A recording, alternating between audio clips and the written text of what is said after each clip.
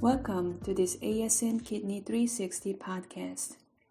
I am Susan Lois, Assistant Professor in the Department of Pharmacy Practice at the University of Sydney College of Pharmacy and Clinical Pharmacist at Mercy Health, St. Anne Hospital in Toledo, Ohio. I'm here joined by Dr. Sumin Jang, Assistant Professor in the Department of Pharmacy Practice at Loma Linda University School of Pharmacy and Clinical Pharmacist at Loma Linda University Kidney Center. Today we will discuss my co-authored perspective entitled New Vancomycin Dosing Guidelines for Hemodialysis Patients, Rationale, Caveats, and Limitations, published in Kidney 360 this August. Thank you, Sumin, for joining me to this podcast. Thank you for the invitation. It is a pleasure to join you, Susan. What are the limitations of the previous guidelines for vancomycin dosing in hemodialysis patients? The previous guidelines didn't have any comment on how to dose vancomycin for hemodialysis patients due to limited evidence at that time. So various vancomycin dosing and monitoring protocols have been utilized, compromising the efficacy and safety of therapy.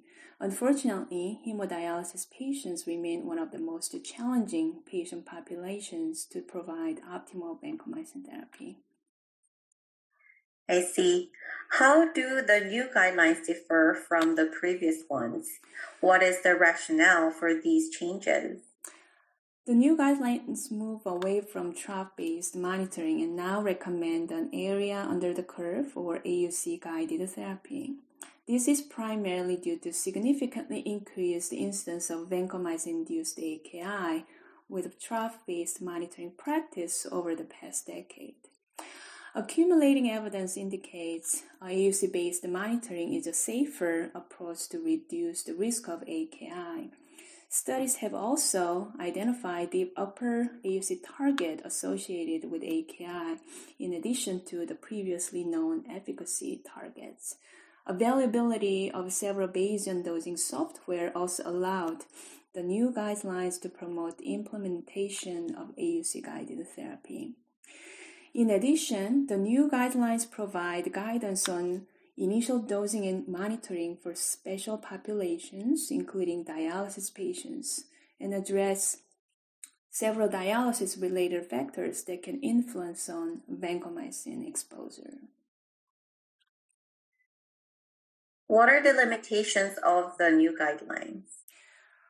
The new AUC targets are determined in non-dialysis patients or a pre-dialysis concentration target, which is recommended as an alternative monitoring target for hemodialysis patients, have not been widely evaluated in outcome studies. Clinicians should note that the upper limit of AUC target associated with AKI may not be too relevant for hemodialysis patients. But too much of a drug exposure can cause other vancomycin toxicity, such as ototoxicity. The best target and monitoring strategies accounting for the unique challenges hemodialysis patients encounter are still unclear.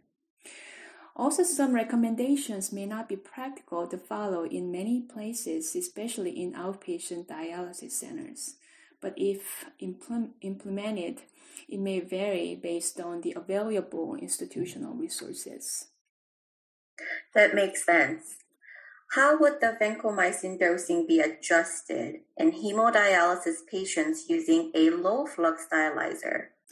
That's a good question. A low-flux dialyzer does not remove a relatively big-sized drug like vancomycin as much as high-flux dialyzer. Available data suggests that about a 30% smaller dose compared to the recommended dose for high-flux dialysis be given in patients receiving a low-flux dialysis treatment. This is also aligned with the new guideline recommendation. In conclusion, the new vancomycin guidelines now recommend AUC-guided therapy, but many logistic issues and a lack of data challenge its implementation in hemodialysis patients. Initial dosing and an alternative monitoring recommendations for hemodialysis patients would provide benefits, yet have limitations clinicians should consider.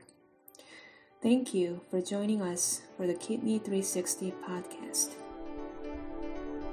This podcast is copyrighted by the American Society of Nephrology, all rights reserved. All content in this podcast is for informational purposes only and is not intended to be medical advice.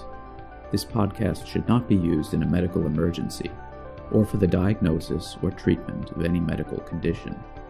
Please consult your doctor or other qualified healthcare provider if you have any questions about any medical condition or before taking any drug, changing your diet, or commencing or discontinuing any course of treatment. Thank you for listening to this podcast from the American Society of Nephrology.